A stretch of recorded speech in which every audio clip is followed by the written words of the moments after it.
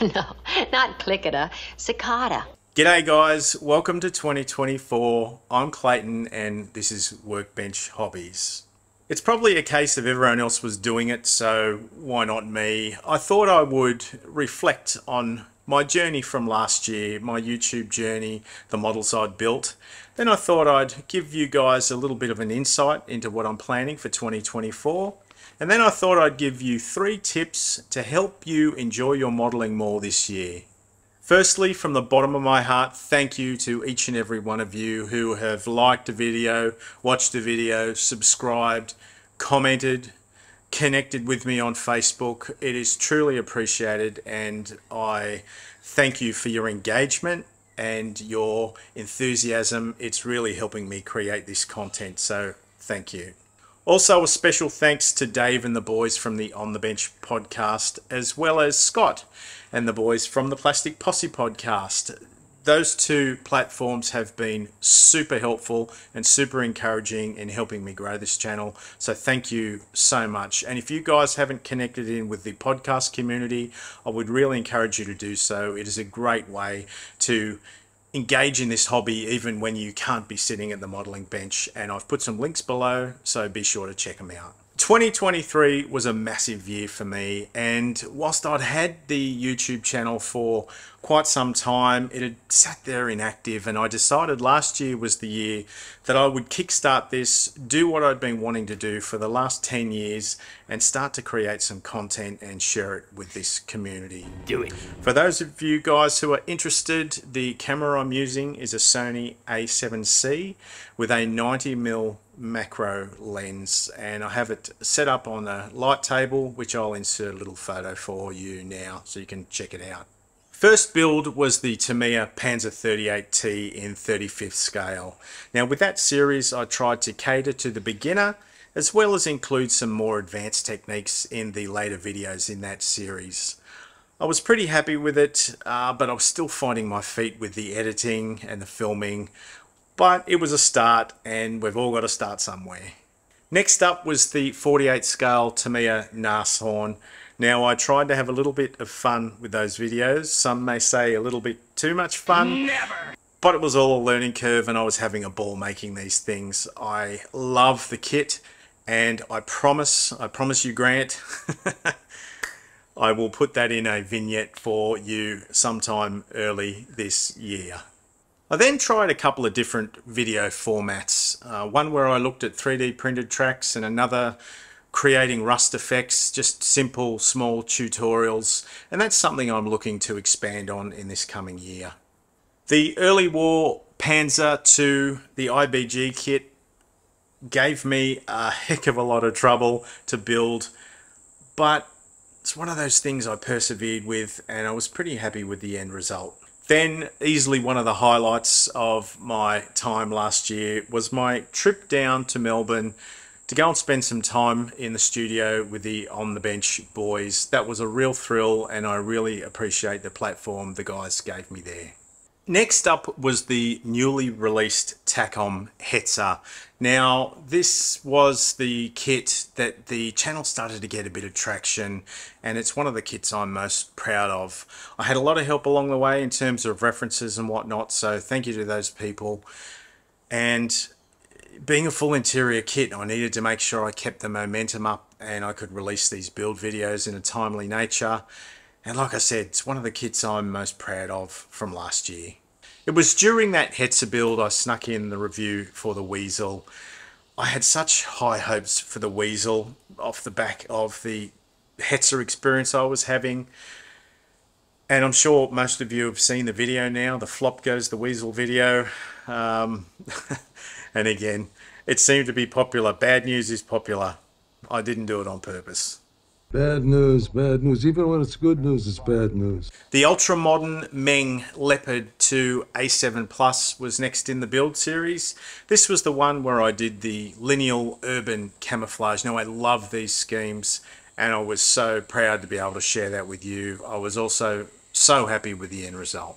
And the last build for the year was the 72nd scale Vespid Tiger 1. Now, 72nd scale isn't a scale I would generally work in, But wow, what a kit. If you haven't seen the build review or the painting review, I would encourage you to do that, because if you're going to build one 72nd scale kit in your life, this could be the one. It is absolutely gorgeous.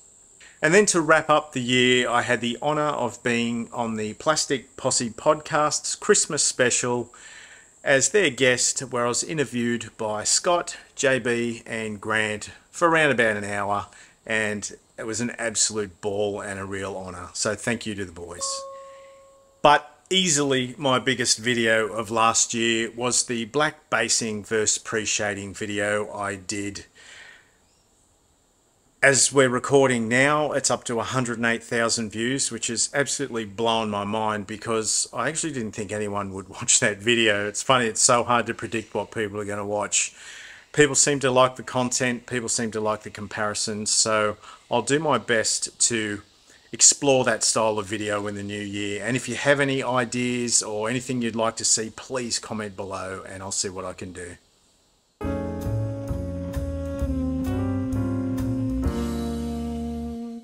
So what's 2024 got in store for the channel? Well, obviously it's going to be more of the same.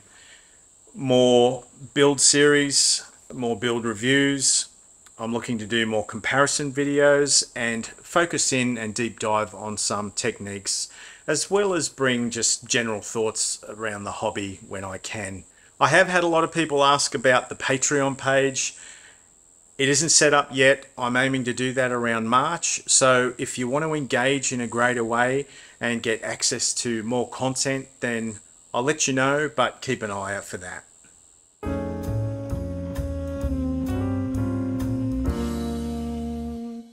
So 3 tips to help you enjoy your modeling more in 2024. The first tip, join in.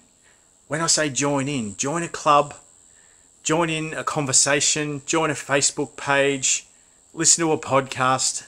Just get involved with the community, connect with other people, other like-minded people, and you will watch your enjoyment in this hobby exponentially grow. I can't recommend it highly enough.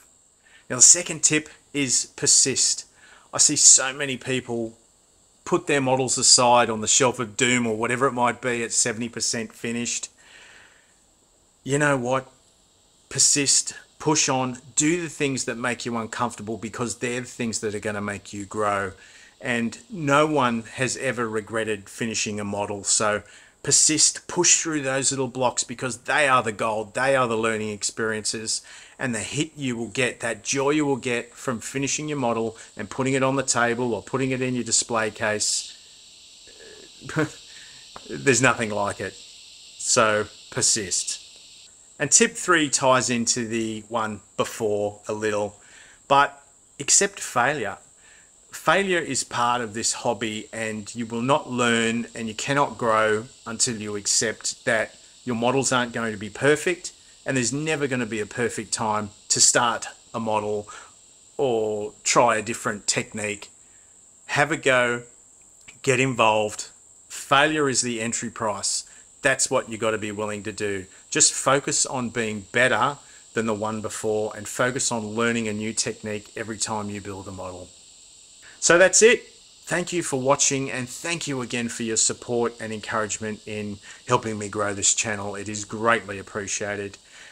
Stay tuned next week. I will have that nostalgic trip down memory lane with the build series of the re-released Tamiya Halftrack, the US Halftrack, the M16, and I'm going to have a giveaway during the video as well. So stay tuned for further details.